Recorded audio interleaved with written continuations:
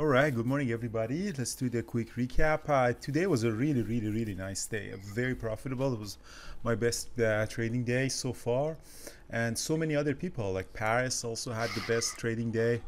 There was so many amazing trades that we had. So this is a trade that Paris did from NVDA, just long from 152 to 155. That's the trade that Jared did from 152 again, same on NVDA, and then added and shorted up there. So it was a really nice trading day for me. Was trading for me was AMD, TQQ, and Tesla. These three was really profitable. So I still have a little bit of I sold everything. I still have a little bit of AMD left, actually 2,000 shares left on AMD. You'll see it continue going up to 69 if you can sell everything at 69. So how was trading for me? So AMD at the open, so the market was gapping up a little bit, especially semiconductors. That's why we have these puts that we sold on them on SOXL on 6 and 8.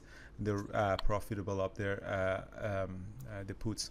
So they were really sold off last year, really bad. So that's why when the market is showing some strength, the semiconductors are popping up a lot because they were really beaten up. They're really oversold. So at the open, AMD I went long for a 1 minute open range breakup. Again, look at it. The first 2 minutes showed some doji. I went long. It did drop, but I didn't get it stopped out because I had a fairly small share size, and I was really hoping that see what it does below this above this moving averages. As soon as the squeeze came in with volume, I added more at 66, and the rest is history. That, as you see, it just moved up, and I added below 68 for the break of 68, and still in there going toward the 69. So that was my most profitable trade on AMD. Tesla, I did 3 trades on that. At the open, again, I did miss the opening range breakout on it. Brian took that trade. At the drop, I went long, and I thought that maybe it's going to come back up, but unfortunately, it didn't come back up, and I got it stopped out. So Tesla was up 4%, 5% in that time. So I got it stopped out here. And then I flipped my position for a short, and I said, okay, if this is going to be this is going to be an engulfing on a 5-minute chart. So I went short that maybe potentially we can go to 116. It did struggle for a few minutes, and then I got out completely on it at pretty much break even. So that was one loss, that was one break even. And then I saw that it squeezed up above the VWAP, as was the time that market started really moving up. So I went long again at 119, heavy size on it. And the rest is history. We went up to 123. I didn't add, unfortunately, on the way up. I should have, and I didn't really get out of 123. And I got out of it completely. So it's just, I think it's probably going to go to 123. So that was a really nice profitable trade. I made the loss back plus some change. And then TQQ was the market. So I traded TQQ for a 1 minute opening range breakup. So again, the market opened was very strong. On the pullback, I went long for 1 minute. So that was one trade, and I got it stopped out at the break even.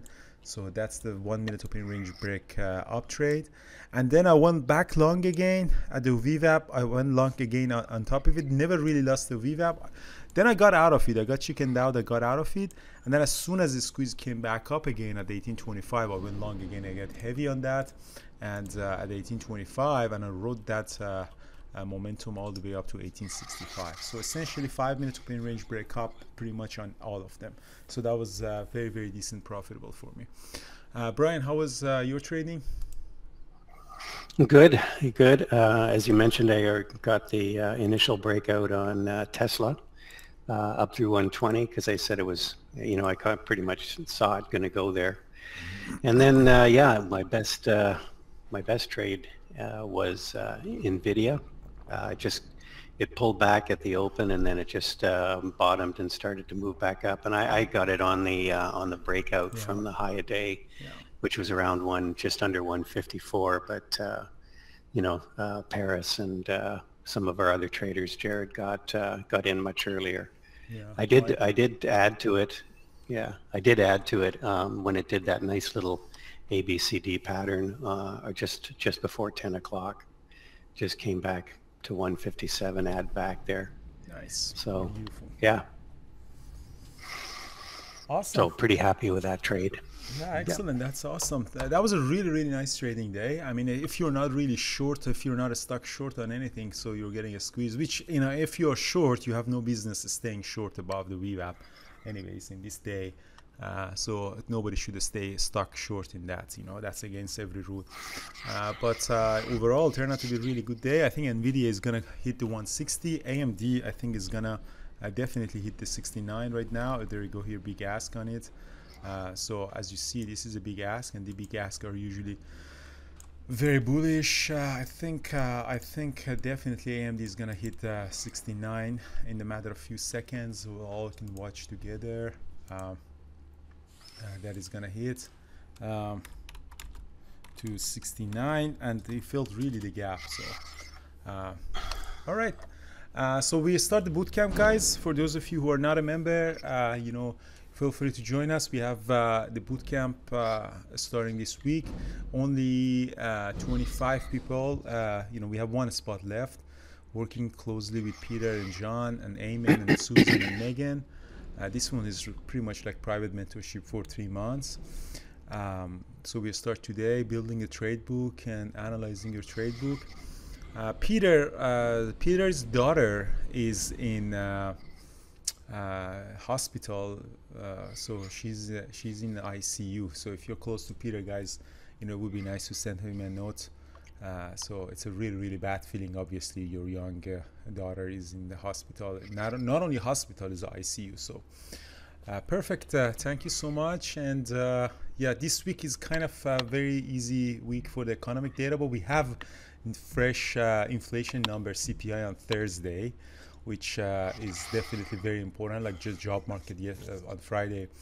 And obviously the economists are expecting the core inflation code comes down to from 6% to 5.7%. We'll see if anything surprise comes in. The market definitely gets volatility, but overall until Thursday, a little bit of an earning, but nothing crazy on the macroeconomic. Perfect, guys. Thank you so much. Brian, anything from you? Any YOLO trade? No.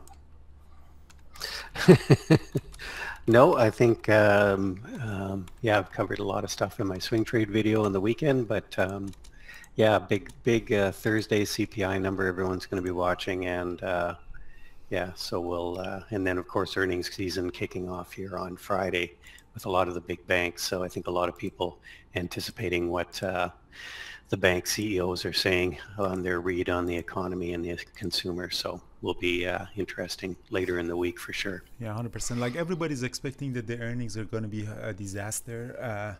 Like a lot of, a kind of pulse survey that they're doing is that everybody's expecting a really bad earnings season.